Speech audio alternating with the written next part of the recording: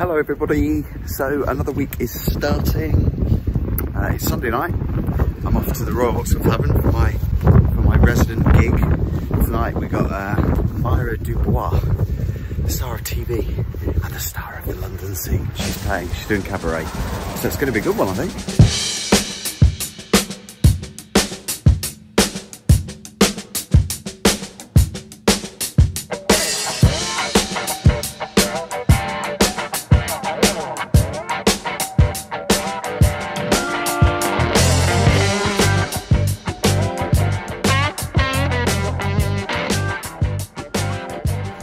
Sometimes, as a celebrity, people running around you, getting coffees for you, doing what you want, that sort of thing, and you can get carried away.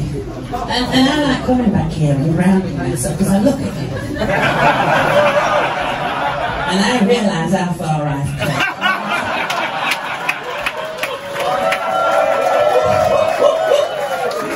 Never forget.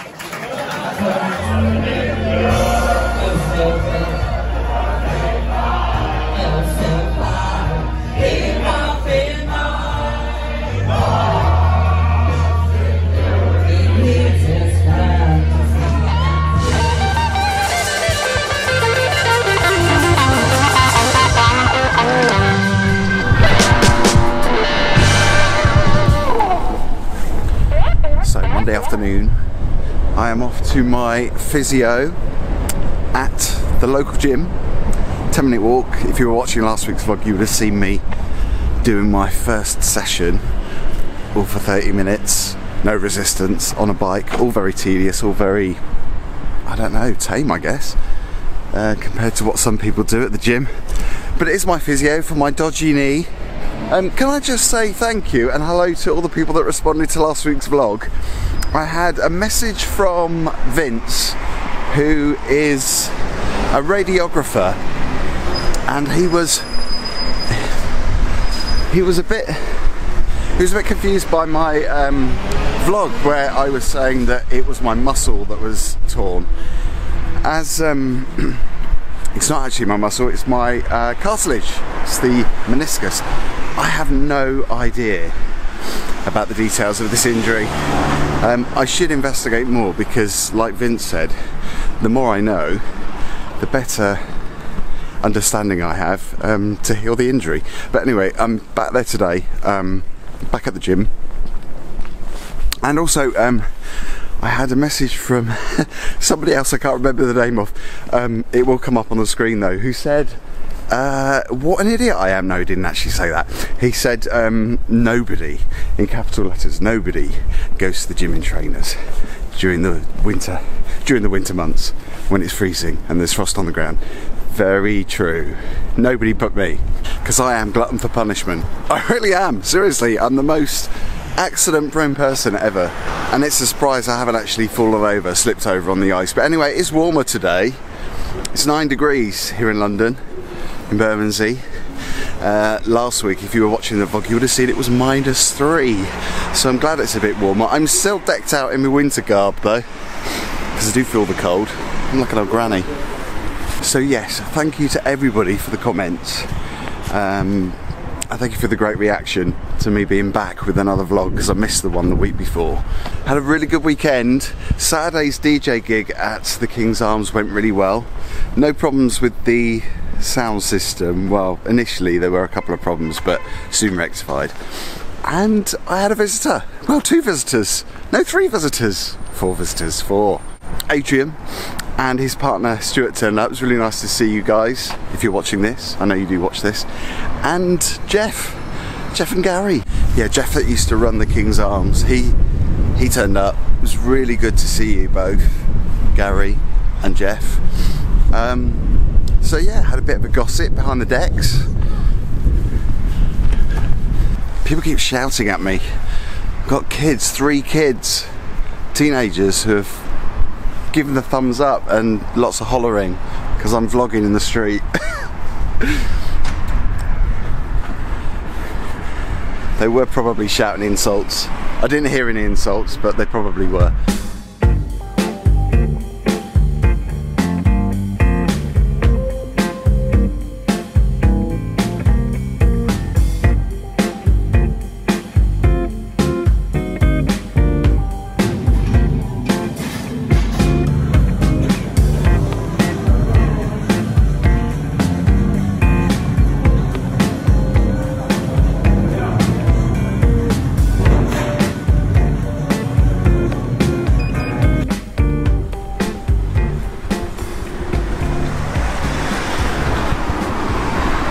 So, easy physio, felt a lot better than last week.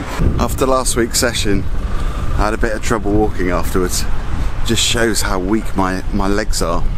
Anyway, I wanted to say a little bit about the weekend. I had a really good weekend. Saturday I was DJing at the King's Arms. You saw a bit of the footage on the vlog last week. Really busy. Had a really good time with some of the people that were there. Lots of good requests. Lots of people seem to be enjoying the music. So yeah, it's a really nice night at the King's Arms, and I haven't been there for a while because I think the last gig I did there was Christmas time. So I haven't actually been there at all throughout January, so it was a nice way to start the year at the King's Arms. Last night I was at the RVT, another really busy night. We had Myra Dubois, the famous TV starlet I should say. She was there doing cabaret. My good friend Simon Levans from the Gaydar Radio days, he was there doing tech. And Dave Cross, Pippa, John. Yeah, great team down at the RVT, the Royal Vauxhall Tavern.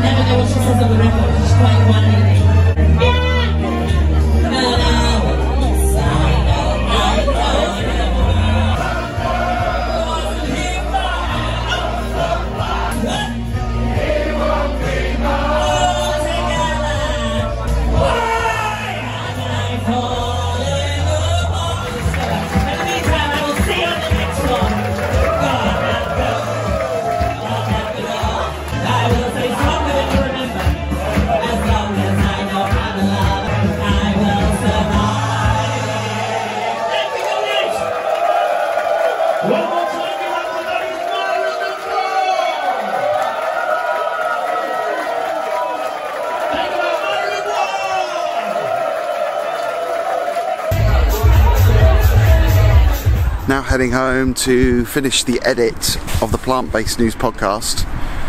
Interview with Emma HAKANSSON, who's a vegan model. So that'll be published on Wednesday, so I'll put the link in the description box for that interview.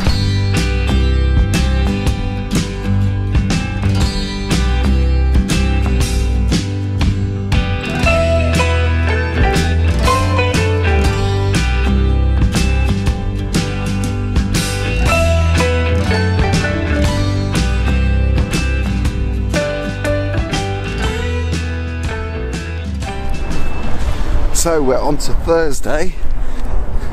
I'm off to the gym to do my physio. It's been quite a good week this week. Lots of really good things have happened. One of those is the return of Brookside. Some of you might know Brookside. It was a soap back in the 80s, started in 82 as part of the programming for Channel 4, which obviously launched the same year. And all the episodes are starting to go up from episode 1 on STV Player. It's like an app you can download and stream all the programs for free. You can actually pay a little bit extra and they'll remove the adverts, but I don't mind the adverts. It's like 30 seconds to a minute of adverts per episode, but it's been really good dipping back into Brookside. I was massively obsessed with Brookside back in the 80s and 90s. Then I started watching it towards the end.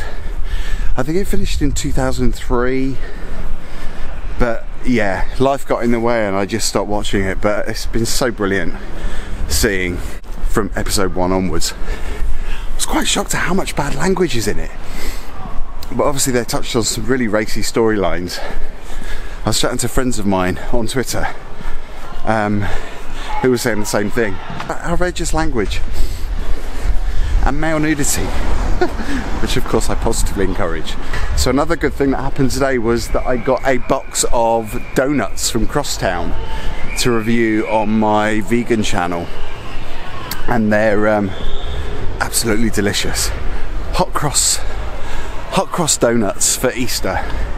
They've got like a kind of spicy custard in the middle. Absolutely delicious. I had 1.5 today, but it's alright. I'm off to the gym to burn that off.